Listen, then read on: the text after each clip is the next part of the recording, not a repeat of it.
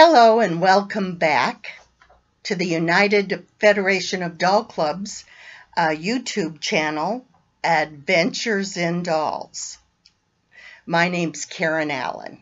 Today our program is called the 10-Inch Club, and it's presented by Region 6 member Dale Bocci.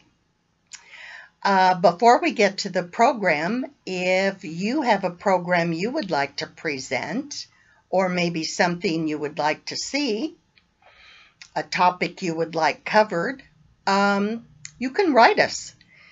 Just put it in our comments section. We'd be glad to hear from you. Also, we'd like to thank those of you who continually support our programs. We appreciate it. And now, let's get to the video. 10 inches is really an odd size for a doll. She's big for doll houses and too small for cabinets. 16-inch dolls are approximately 1/3 the size of a child, so they are easier to sew for. Large dolls fit in rockers and can sit in chairs for tea. Alas, 10-inch dolls can't sit for tea or hide in your pocket. It's a good thing doll makers didn't overanalyze size like I just did, and they blessed us with these beauties.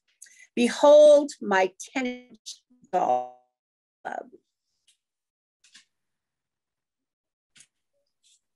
1950s was a time of change, especially in the doll world. Composition gave way to vinyl and hard plastic. Little girls' dolls gave way to teen fashions. These are all pre-Barbie. Leading up to Barbie in 1959, Little Miss Revlon by Ideal was a favorite. Another favorite of the later 50s is Jill and her friend Jan. I've got to tell you a little bit. Go back that way. These are all of the clothes she had, but I want to tell you about the box in the back. If I can show you the box in the back. The box in the back came from the original owner.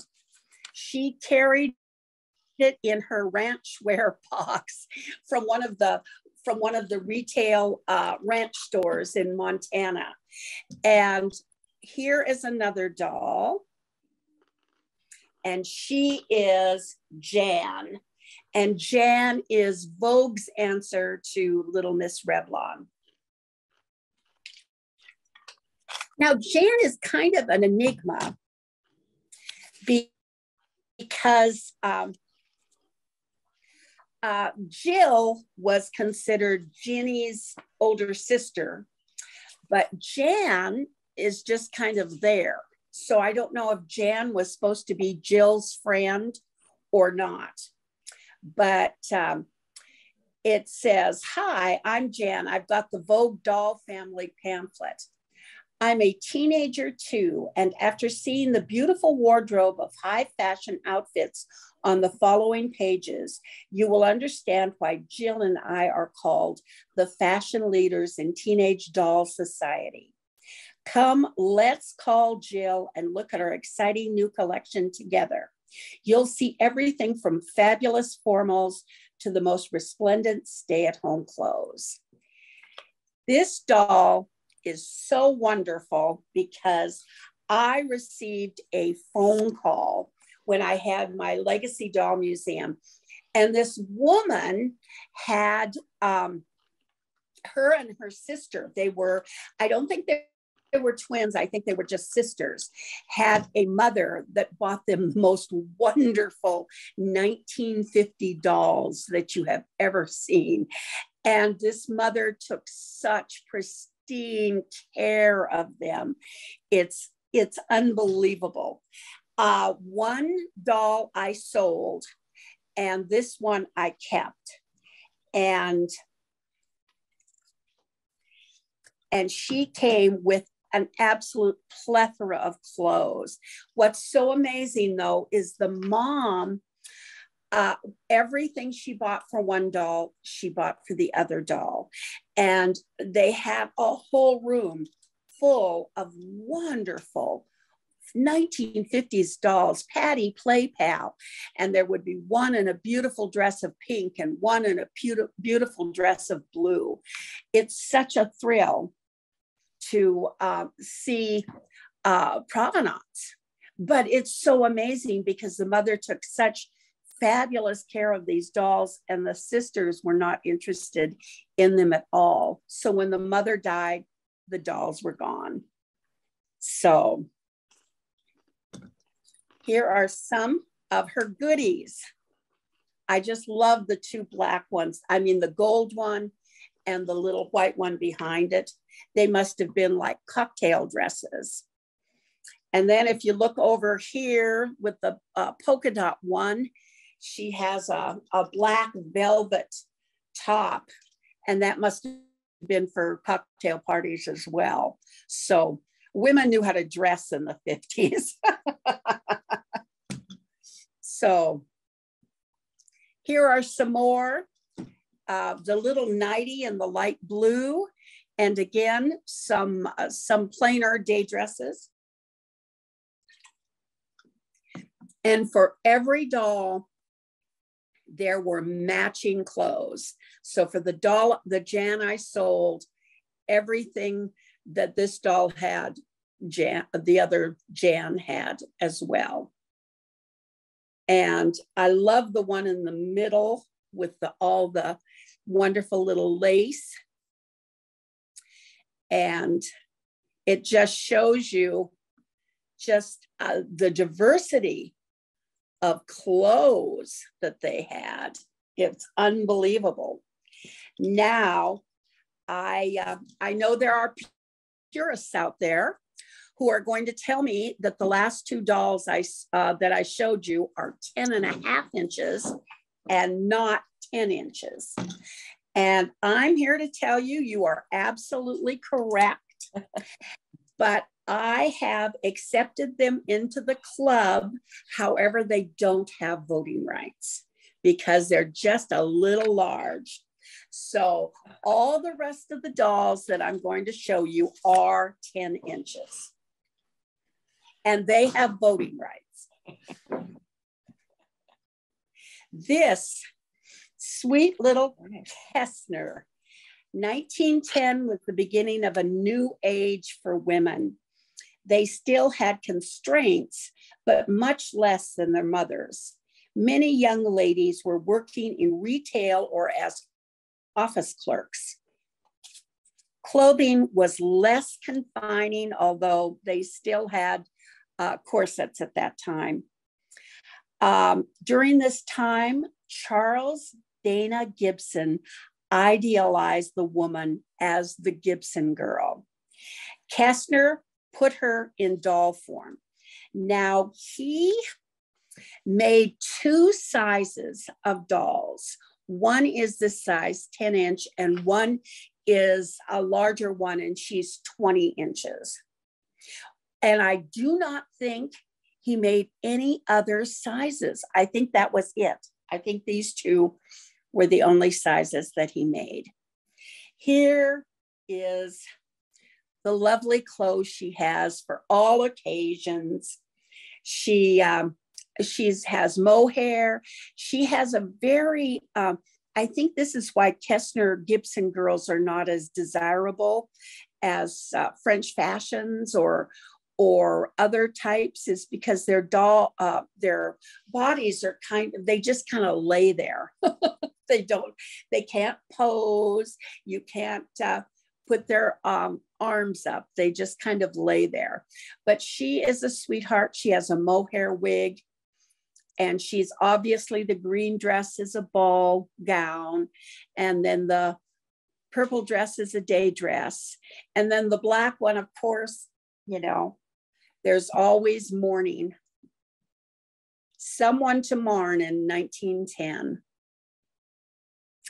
And over here, You have another day dress, the one with the blue trim, and over here with the flowered ones. So I think altogether, I can't remember, maybe it's on here. Nope, it isn't. I think she's got 7 or 8 dresses. And these are a couple, these are 3 of her hats. The pink one that she's wearing, and these 2 that go with her outfits. Now, the next 10-incher is a Bawa fashion, 1860s. It has taken me forever to say Bawa because it sounds like bow wow. And I keep going, isn't it Barrow? Or no, it's Bawa. And his name was Eugene Bawa. And he was in business from 1842 to 1874. He was one of the earliest makers of porcelain and china heads. And his dolls are usually, except she's probably marked under her kid body, but it's usually marked EB. And this is probably the most important thing to show how prolific he was.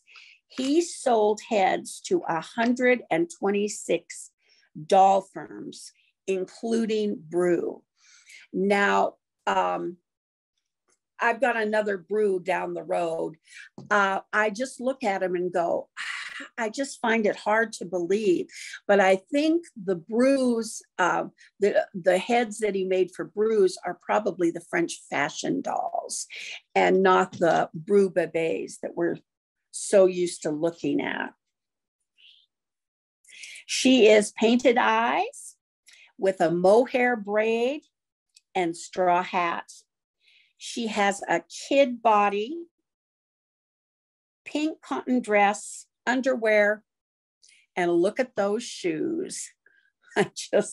I cannot believe these dolls have shoes because they are so tiny and so easily, lost. I am absolutely amazed that they have shoes. But you can see she has mitten hands. They're not individually stitched. She is as wonderful, and as much as I love her, she is not the highest quality of the Bawas. And her purse is not old, but it fits her beautifully.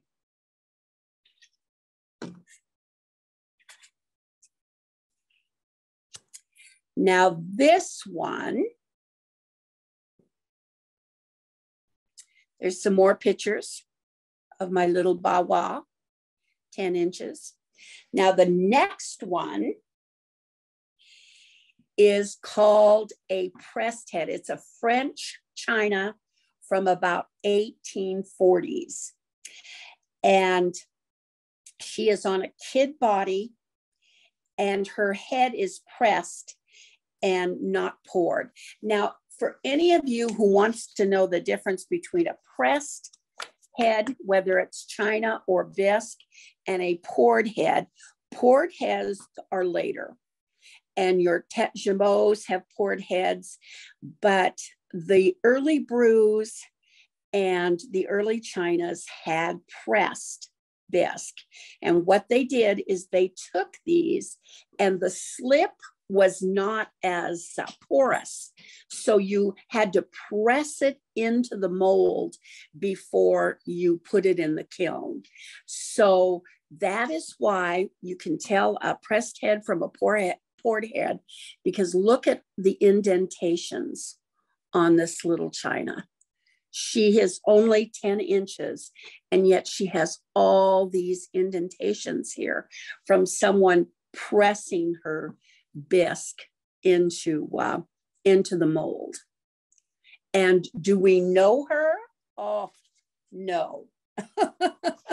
We don't know who she is. We do know she's French because of her body. She has a her body is just French French, the leather on it is entirely different. It's not a linen, and her hair. Those are the two biggest things. But her dress is made of a nice checked cotton and a fine white blouse with a little cover. What do they call those? Fichus, Fichus. And then she has the tiniest white cap underneath her straw bonnet. I wish I could show you that cap because it is so tiny. And here's some more underneath. You can tell she has, and this is very smart, and I would recommend everyone doing this, and that is putting little pins. If you've got a kid body doll, put little pins in their shoes, and that's the way they keep them on and they won't fall off. But there she is in her entirety. There is her wonderful, she has split drawers. And I'm sure she's all original. I'm sure she's all original. And I don't believe anything much is all original anymore. Someone just put her in a drawer and, left her alone for 150 or 180 years. So I'm really grateful for her. She's such a sweetie. This, everyone loves a Gautier, and this is a Francois Gautier. He was in business from 1860 to 1899. He began his doll company in the outskirts of Paris, and he made fashion dolls, bébés, and all bisques.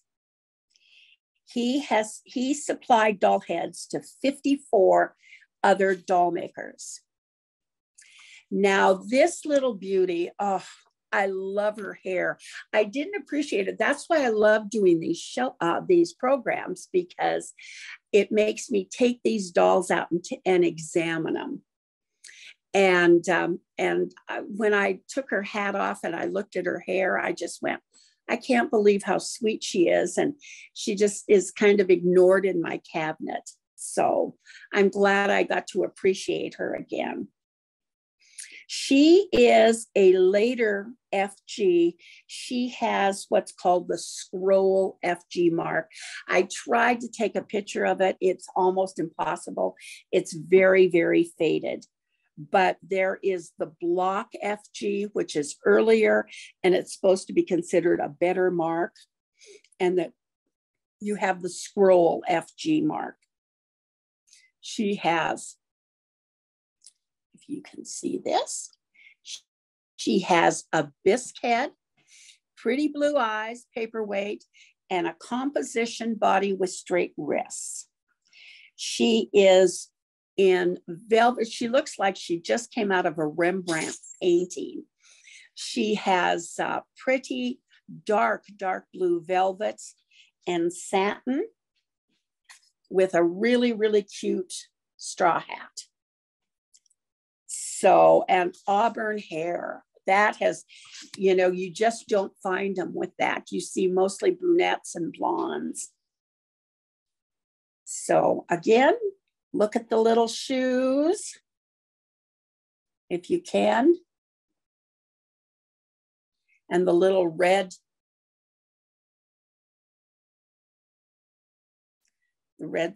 stockings. I guess I have to do that before I can do that. This little baby is Jules Nichols Steiner. There is another Steiner that is German, but this is the French Steiner. He was in business from 1855 to 1908, and he started out as a clockmaker prior to making dolls. This little lovely girl is a Steiner A. She was made probably in the late 1880s. She's a little bit higher painted She, you know, some have really pale bisque, and she doesn't. She has, you know, a higher colored bisque. She has straight wrists, though, a composition body, mohair, wig. And she is wearing ecru lace and lace dress and bonnet. And this is, and she has her leather boots. The most important thing is I collect doll clothes. Every place I can find them, I collect doll clothes because it's so difficult. I can find Hooray dresses quicker than I can find 10-inch doll dresses. It is extremely difficult.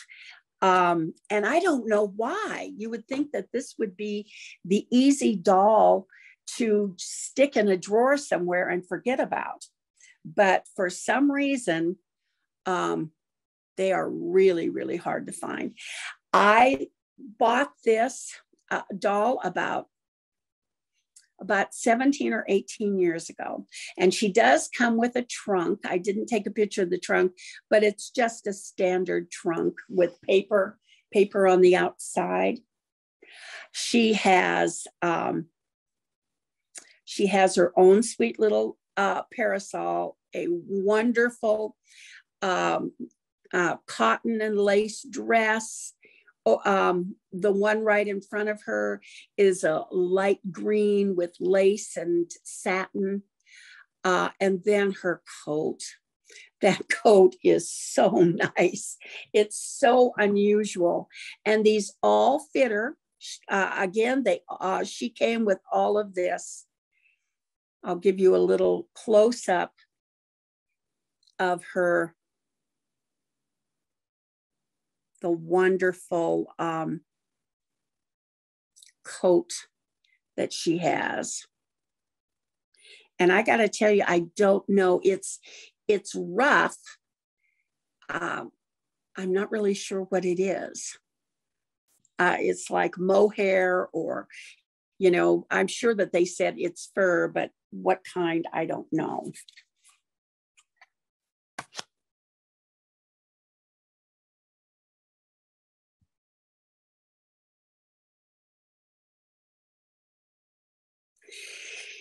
Here are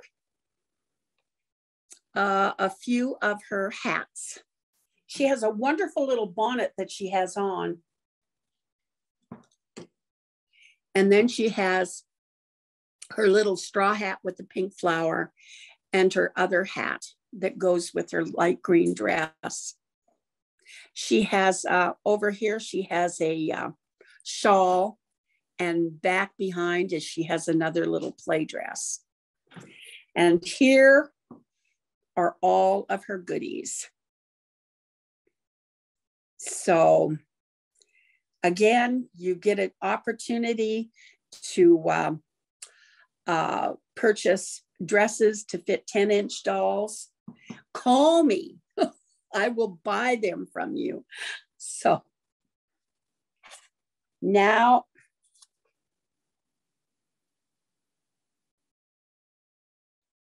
this one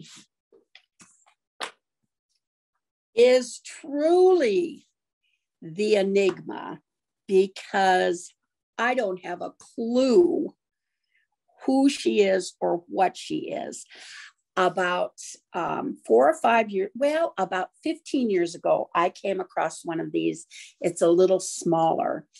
And the lady was doing a demonstration using her and another doll about the difference between French dolls and German dolls. And she says, these are the reasons that this all bisque is a French doll. And the first thing is the cork pate. The pate is, you know, German dolls use cardboard, but French used cork.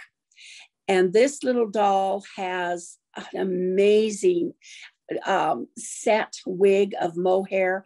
I'll show you the back. The thing is, I doubt if the set has ever been messed with at all. This doll has just not been messed with. Now, when I bought her, and this doesn't matter, she was attributed to Brew. They said, that the woman that they had gotten them from said that it was attributed to Brew. I don't believe that. She does, but when you get these rare dolls, who knows? I said she may even be an FG, and the woman said, no, she's not an FG. But, your guess literally is as good as mine. I just don't know. I've seen 2 of these in my lifetime. I've seen it once in a book, that wonderful pink book on Albus dolls. I can't remember her name. And she said, this is a French Albus doll. And that's all she said. So there's no maker mark. There is an 8 on the back of her head. And other than that, there is she just doesn't have any markings. I know she's rare, but she's also an enigma. Here's a close-up of her sweet face and her little blue eyes. I don't know if I've got any more on her or not. Yeah. Again, shoes. She has shoes. I don't think they're particularly old, but they fit her well. So, and the little ribbon on her cute outfit. Now, I don't know if I can show you. I don't know if they've got the back of her head. No. Have I done the back of her head? No, because the back of her head is still, I'm sure, has the same set as when she came out of the factory. I wish I would have a better picture for you. But she has her little Mary Janes on.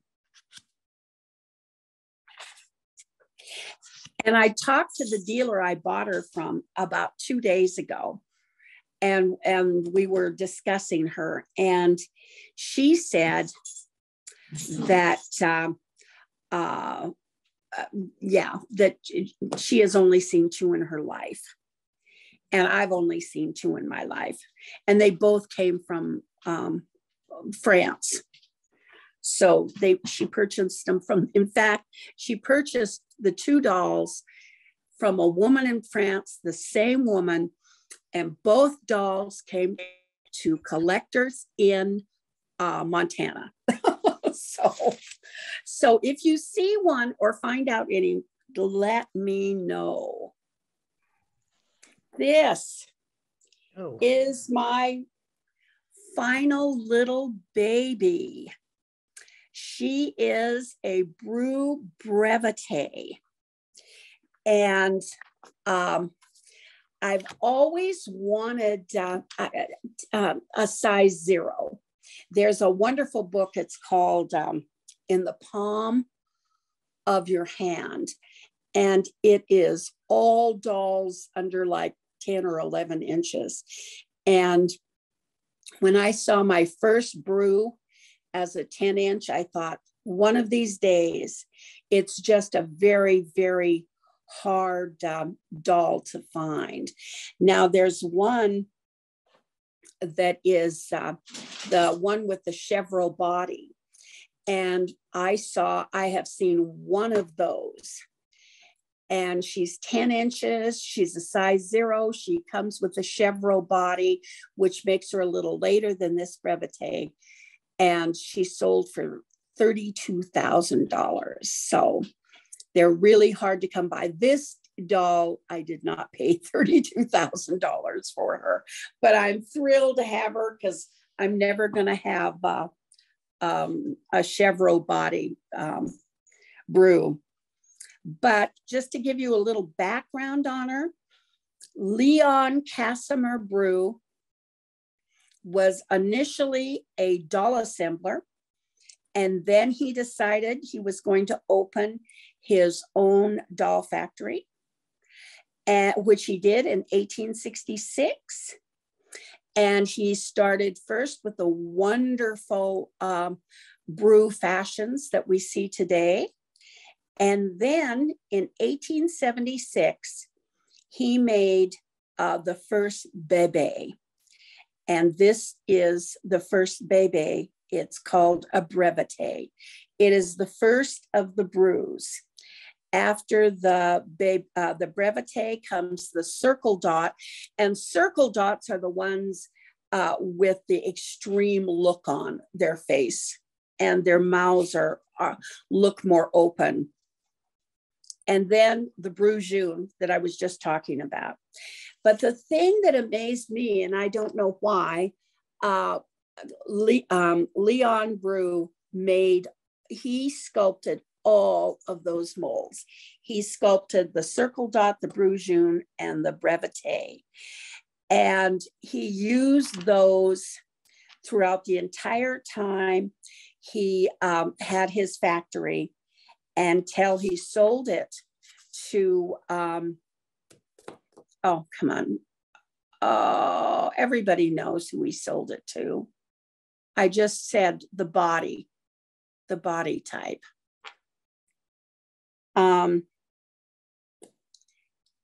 He sold it in 1883. And Brujune, the Chevreau body. He sold it to Henry Chevreau in 1883. And Henry made all the changes to the body, the Chevreau body that we all know and love, but he kept all the molds, and the heads they all come from Leon Brew. So this little cutie, again, was it was the second defined doll that Leon made. And there she is with some of her dresses. I have to tell you about the dress next to her. I found that on a website, and I had to literally fight for it because another woman, it was on two separate websites, and another woman found it and wanted it, and then I found it and wanted it, or we both found it together. So we had to fight over it. It wasn't pretty. It was a battle, and I won, thank God. But it just shows you how difficult it is to find these small dresses. And if you can look over here, this also is a sweet, sweet dress that can fit a 10-inch brew, and so are the hats. So again, anytime you find dresses, I'm beginning to think they're rarer than any doll. And I would like to do a little trousseau for her, but I don't know.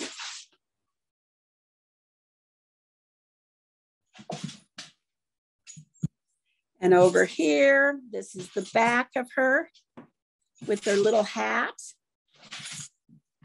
And again, this is a box. It's a darling box. I don't know if it's an embellished box or if it's original.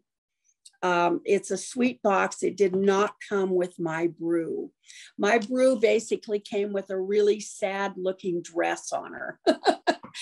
But she came with her brew shoes. So she has brew shoes. In fact, I think all my 10-inch dolls have brew shoes. There's her little mark. There's her little shoes. I can't believe how tiny they are. And they're marked shoes. And there's her little wig, and her wig is a real sad thing. But it's her original one, and I'm kind of thinking I shouldn't get her, maybe get her one, you know, but you always have to keep the original. So those are Brew shoes and Brew socks, and she's a Brew. And that is it. These are some of the babies. Welcome back. We hope you enjoyed the video today. We'd like to send a special thank you to Region 6 member Dale Bocci. She presented and created the program.